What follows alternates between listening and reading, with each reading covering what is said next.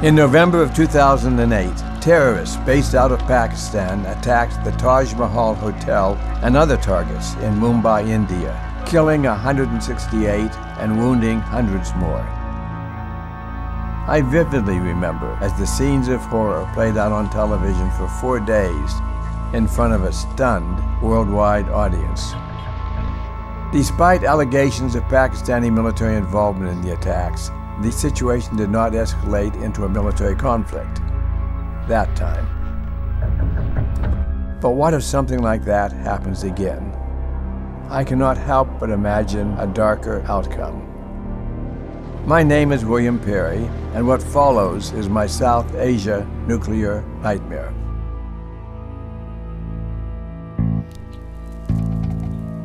On the early morning of January 26th, members of a Pakistani militant group prepare for an attack on the Republic Day parade celebration in New Delhi.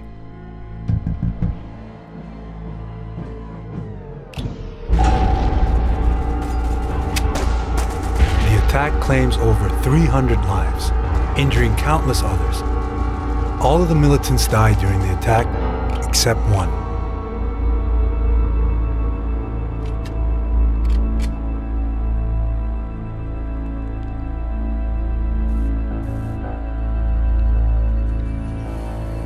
Upon interrogation, he reveals the location of the group's hideout. The information is quickly passed to senior government officials, and the cold start response is initiated.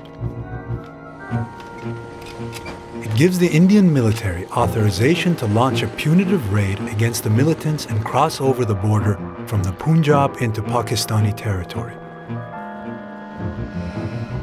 In anticipation of India's invasion, the Pakistani government orders the NASAR Mobile Short-Range Tactical Nuclear Weapon System to be deployed to the border.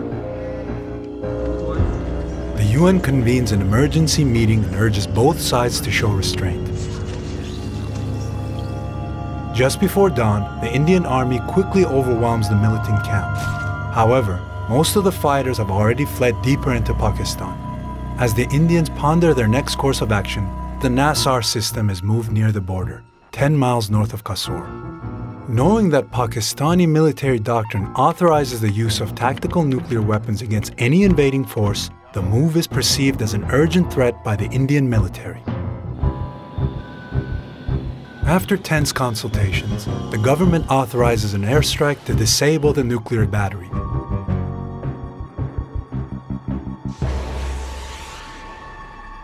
Despite the use of conventional munitions in the airstrike, the intense bombardment causes one of the warheads to detonate.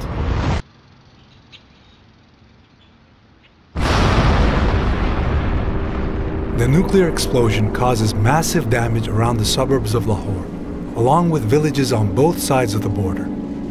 Military and civilian casualties are in the tens of thousands.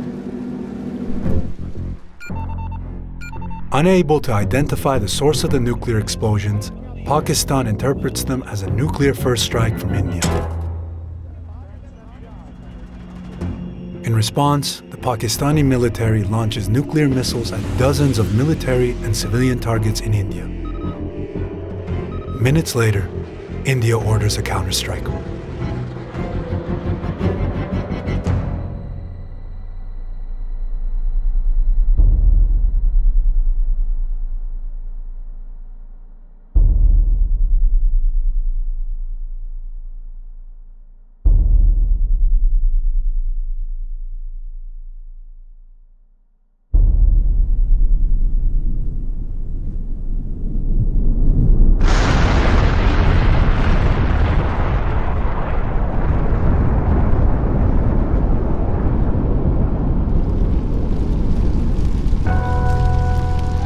Twenty-seven major cities are completely destroyed. Casualties are in the tens of millions. Both governments collapse and the militaries take control. The radioactive fallout reaches as far as Australia. The radiation also saturates the Himalayas, contaminating fresh water for over a dozen countries, including China. The smoke and ash dispersed in the atmosphere lowers temperatures across all of Asia. Crop failures lead to food shortages around the globe, resulting in widespread starvation. Billions of lives are affected.